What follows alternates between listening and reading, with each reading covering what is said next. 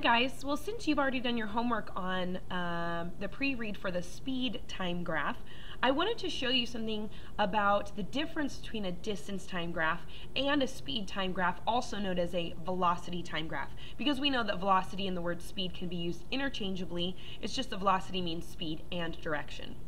The difference between a distance time graph and a velocity time graph is that a distance time graph shows how far the object traveled, while a velocity time graph shows how fast the object traveled.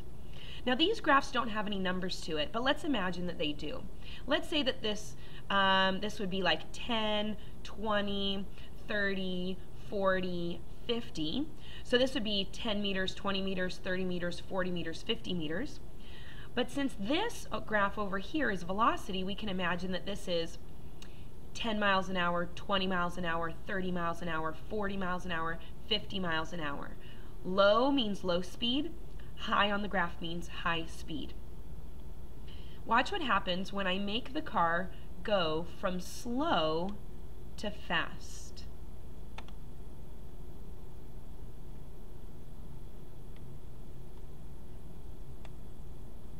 When I make the car go from slow to fast, on a distance time graph, we know that a steep line means it's going faster.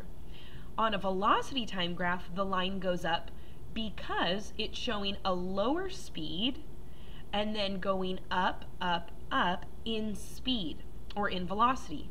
So the reason why the line did not start at 0 is because this is not showing distance, this is showing speed.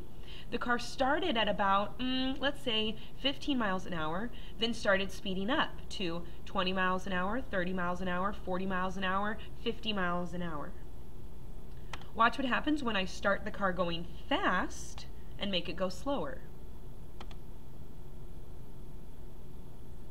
Notice that the velocity time graph starts up high, showing a high speed, and then the speed starts to go down. We started at maybe 50 miles an hour and then slowed it down to 40 miles an hour, 30 miles an hour, and then the car ran out of space, so that's why the line stopped. On a distance time graph, you can just slightly see that the line started to curve, showing that the car was slowing down. Watch what happens when I stop the car completely. On a velocity time graph, this is showing the car is going maybe 30 miles an hour, and then I stop it.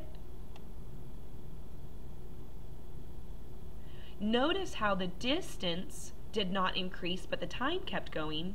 What happened on the velocity time graph showed that the car stopped, meaning the speed went all the way down to 0. Now, if you could still see this, the line on the x-axis would have still been going, show that time was increasing, or time was still going, but the speed was 0. Here's the last one. Watch what happens when the car goes at a constant speed. Constant speed on a distance time graph is a flat or is a straight slope, but on a velocity time graph, this is showing the car was not speeding up, slowing down, it was going the same speed, had the same velocity the entire time, meaning this car did not accelerate.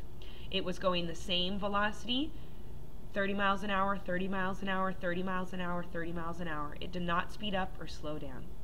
So those are the different lines and the difference between a velocity time graph and a distance time graph. Once again, a distance time graph shows you how far the object went. A velocity time graph shows you how fast the object went. Thanks for watching, and thanks for doing your homework. I'll see you over the weekend.